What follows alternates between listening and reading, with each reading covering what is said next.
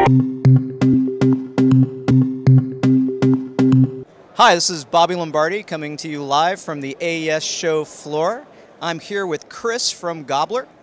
Hello, Bobby. Chris, I think this is a great opportunity to tell everybody here watching from AES, what's Gobbler about? So Gobbler's a cloud solution designed for people that record audio, and we look at handling issues of organization, collaboration, and backup. Can you give me an example of who's using Gobbler and maybe how it ties into DAWs and the Pro Tools workflow? Sure. I mean, the product is designed for anyone to use, whether you're a professional audio creator or a student learning how.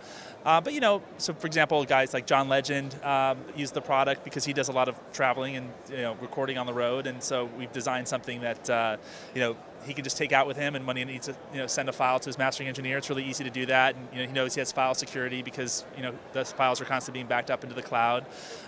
Dave Pensato is a great user, Stephen Slate. So we've got a nice group of people that are using the product, and they've been super helpful in helping us to design and improve what we worked on. So it sounds like great product for use for sending files to each other, Pro Tools session files, for example. And maybe is there versioning as well? Yeah, so one of the neat things about Gobbler is once you set it for backup, it's really more like versioning. And every time your project actually changes, we snapshot that version. If you want to roll back to a previous version, you can actually just click a date and time, and it'll recreate the project exactly as it was from that exact moment. So you never have to worry about saving different versions of your sessions.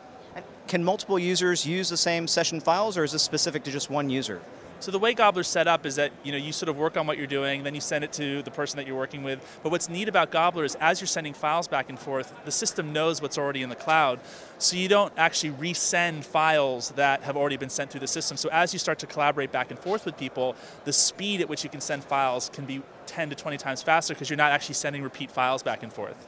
I see. Thanks for that. And I think this is a great time to also announce Avid and Gobbler are doing some work together to better integrate Pro Tools and Gobbler workflows. Do you want to say anything about that? Yeah, so today we're announcing that I think in the next build of Pro Tools, Gobbler will actually be integrated into the Pro Tools application, so we'll keep the workflow super seamless, and you'll never actually leave Pro Tools when you want to use Gobbler, so it'll make just using the cloud even that much easier. So if you're interested in Gobbler, I do recommend go to gobbler.com. I believe you can sign up for a free account. Yeah, so you can get a 5 gig account just to try it out and see what you think, and if you love it, there's more space there for you to play with.